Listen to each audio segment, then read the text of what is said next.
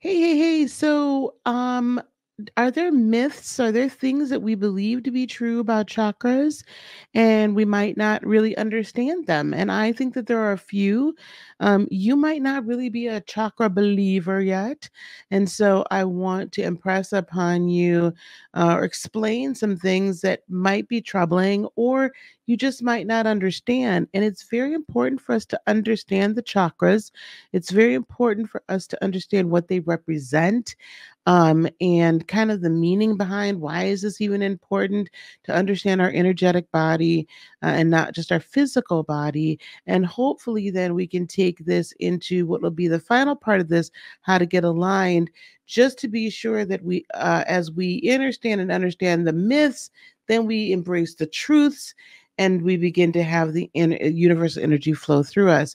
So this is a little bit more of a teaching session here. So I want you to follow along with me.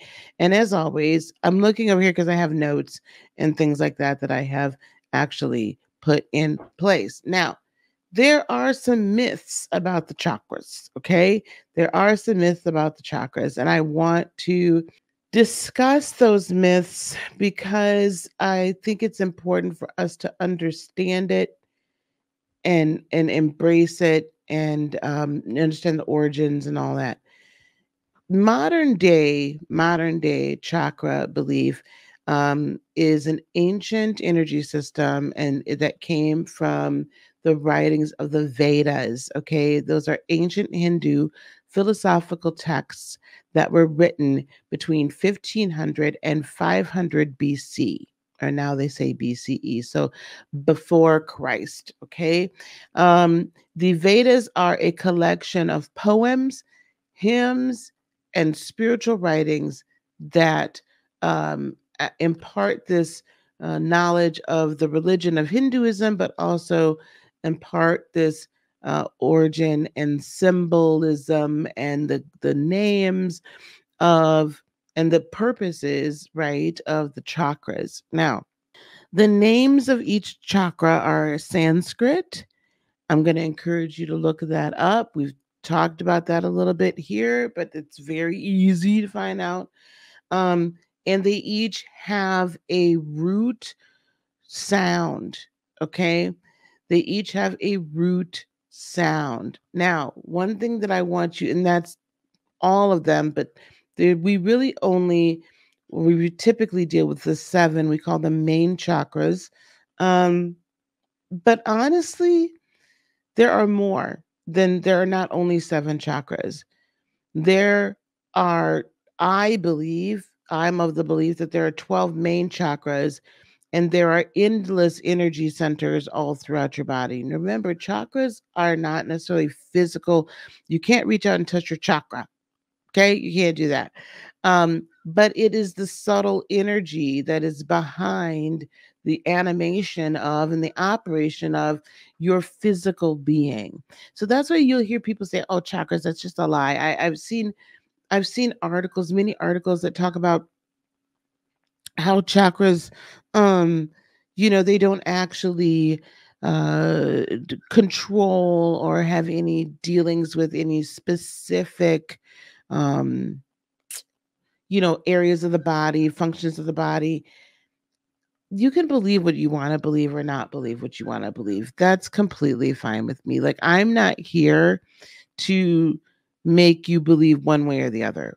All I'm here to do is present you the information and just tell you what I've seen in my own personal life. So, energy, of course, can't be touched. So, yeah, whatever.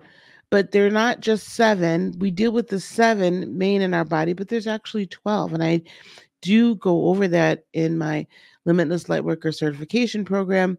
And I've got a couple other 12 chakra, which we might put that up here. I've got a 12 chakra um a series of videos where I teach on the 12 chakras.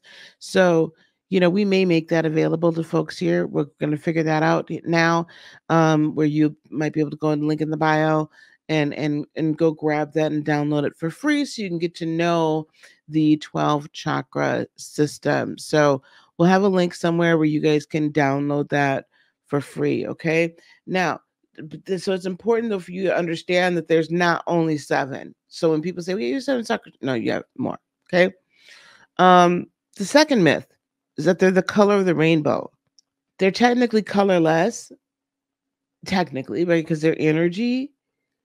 I like to think of it as, because we understand or have an understanding of the frequency in which they are, or the range of frequencies where they are at their most powerful, where they're aligned, where they're at their optimal operation. Those frequencies not only have a sound, but they also have a color. So that's why I believe, we can assign a color to them. So no, people, they don't technically have a color, but those of us that can see auras and we see colors, we see it. And then I'm going to say scientifically, I understand that the frequencies assigned also have a corresponding color and light. Okay. And if you notice, I'm pronouncing chakra as chakra because it's the C is like a CH, as in church, right? So it's not chakra. I mean, it would, but it's, I'm trying to pronounce it correctly. So it's chakra. All right. One of the other major myths is that they were discovered first through Hinduism, and that is completely false. Not true. Actually, you can go all the way back to ancient Kemet, and each of, like, if you go up the River Nile, you will find that each of the gods, goddesses, like the Kemets understood chakras and energy centers. That's why there's something called Sekhmet Reiki. That is a different type of Reiki based in Kemetic spirituality. But in the Kemetic way of system, the root chakra is still red earth. There is red earth over there. It's Egypt is the mother. It begins. So Lake Nasser would be this energetic root chakra that purifies like the untruths, and you begin the awakening right in that lake. The sacral chakra then goes up to Abu Simbel. That's at the root chakra, and then from there you move to Philae, which is the divine mother or Isis light. So you go to that sacral creative area. Then the solar plexus, Kamombo, that's in the temple of Horus and Set. So that's where you find the power within, and realizing that the true power comes from love and not from hate. Set, Horus, right? Hate, Set, right? Dendera or Hathor, that goddess, the divine mother, the lady of the stars, the goddess of the Milky Way. She's the heart chakra.